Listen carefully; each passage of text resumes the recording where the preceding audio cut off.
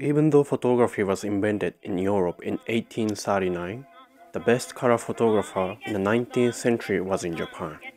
Kimbei Photography, born in Yamanashi, Japan in 1841. He is a pioneer of Japanese color photography. Today, I'm gonna share his story and work.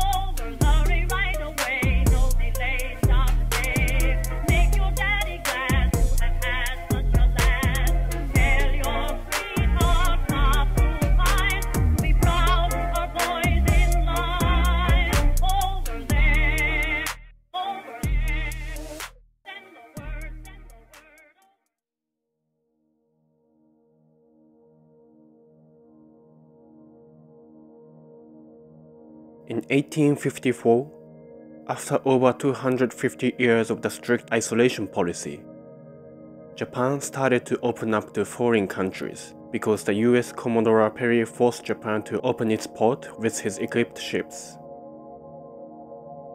Since then, Japan started to accept Western cultures, and photography was one of them.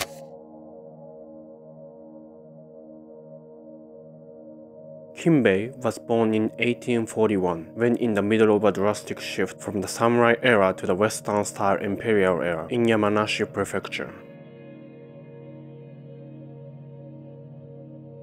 At the age of 16, he left his hometown to work at the studio of Felix Piero, who was an Italian-British photographer who worked in Japan for about 20 years. His studio was in Yokohama, which had a huge port. After the opening of Japan, Yokohama became a center of new industry, and 90% of Japanese photography was exported from there. Piero took Japanese culture seriously and photographed people to show how Japanese culture was to Western people.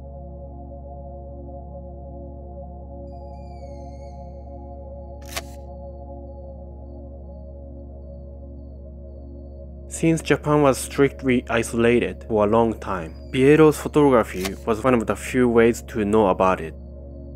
It must have been quite refreshing and shocking for Westerners. He was known for his hand-colored photography. He applied Japanese watercolor, which came from ukiyo-e, which is a Japanese traditional painting style. It's a mix of Japanese and Western culture. His style influenced many Japanese photographers in Yokohama and created the trend of Yokohama photography, which became popular as a souvenir for foreigners. Kimbei worked there as a colorist and assistant to him. He's trained by Piero and cultivated the fundamental of his career at Piero's studio.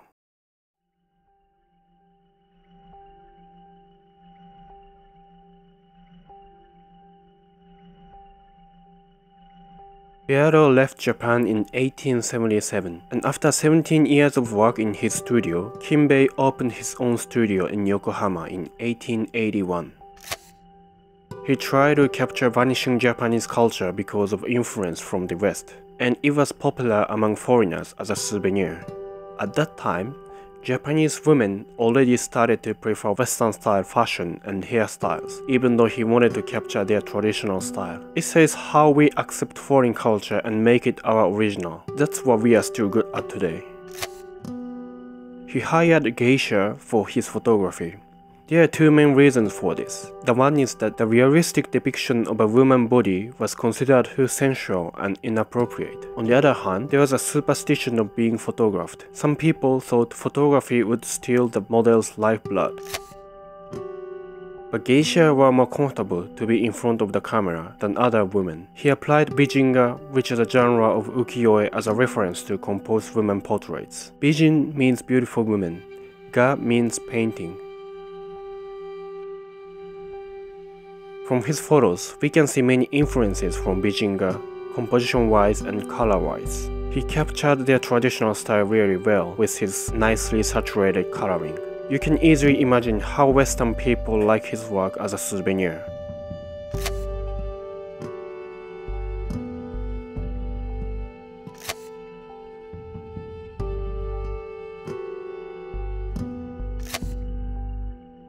Other than Bijinga-influenced women's portraits, he depicted typical Japanese life at his studio. This is a fireman. He holds a canister aloft in one hand and a small axe in the other.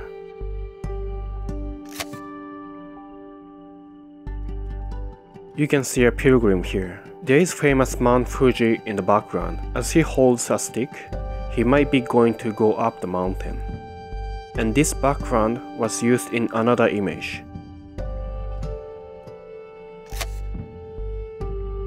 There are two sumo wrestlers and a referee behind them. They look way skinnier than sumo wrestlers today. I guess sumo was the most popular sport at that time, but Japan was getting influenced by Western culture and sports was not exception. Today, sumo still has a traditional existence, but nobody would say it's the most popular sport in Japan anymore, since we have soccer, baseball, basketball, etc.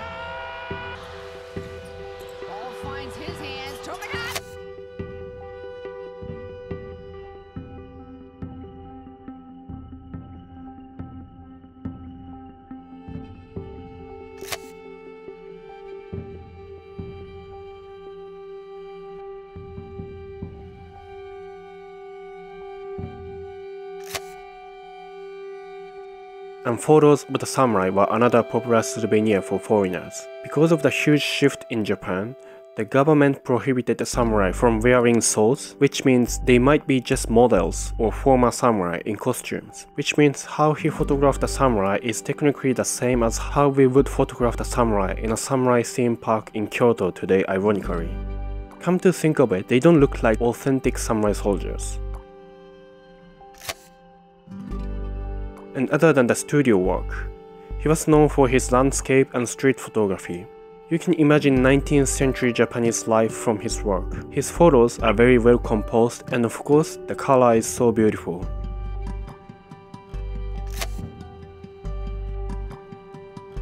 This is a geisha house. Here you can see the board in English. It's a photo of Jozoji. 6 of 15 Tokugawa shoguns are buried here, but most of the buildings were collapsed by air bombing during World War II.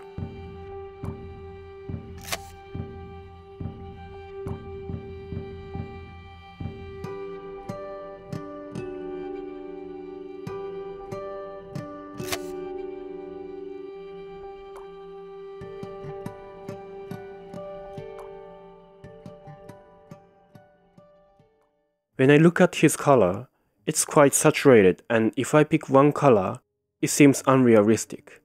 But if I look at the whole image, somehow it's realistic enough. That's what I always try to do when I color grade my photos and videos. I never imagined there's a reference for that from the time of the beginning of color photography. And his photos make me feel so comfortable. It's something beyond just nostalgia. When we do street photography, we want some unique subject or movement to click a shutter. From his street photos, we can see that he already had that sense. Even though the history of photography had just started at that time, they already had the same mindset we have today. Maybe it's something universal in any arts, such as paintings, poetry, etc. And Kimbei got heavy influence from Japanese traditional art forms, so it might not be so difficult to develop his own photography style by combining them with photography. It's a mix of Western culture and Japanese culture. That's how we create modern, unique Japanese culture. 100 years later from the time Kimbei was active in photography, Japanese camera brands dominate the industry. Could he imagine that?